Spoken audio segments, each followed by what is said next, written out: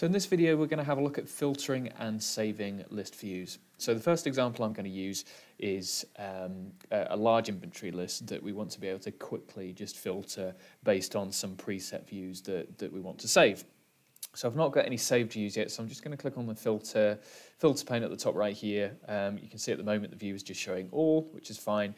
So the first example is just a filter to say I only want to view items that have an assembly bill of materials. So assembly bill of material exists, and we can see that that's then filtering for me. Now, as opposed to me having to do this every time, what I can do is I can click Save As, and then we can do something like assembly bill of materials. Excellent. So that's now saved. Every time I come back to my item list, I can click on Assembly Bill of Materials to quickly condense that list. Now, it's not just for sort of yes and no's and that sort of stuff. You can use filters that may be sort of greater than or less than. So let's say, for example, I wanted a list that shows all of my items that are greater than £500. I can do this, so I'll just choose Filter List again, and then we'll do unit price is greater than 500.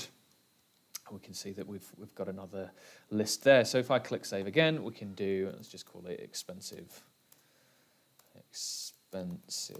items. There we go. So very quick, once you get used to the way that the filters work, to start creating these save list views to make navigation a little bit easier for you. Okay, so that's the first example using items. We can do the same in other areas of the system. So let's just go into customers, so sales and customers, and do a similar sort of thing. So it may be, and you can see my previous filter here, so I'll just backtrack a little bit. There we go, so all of my customers are here. What I now want to do is just show customers that have an outstanding balance or a balance due of more than £1,000. So again, I'll go into filter, we'll go into balance due, and then we'll do more than 1,000.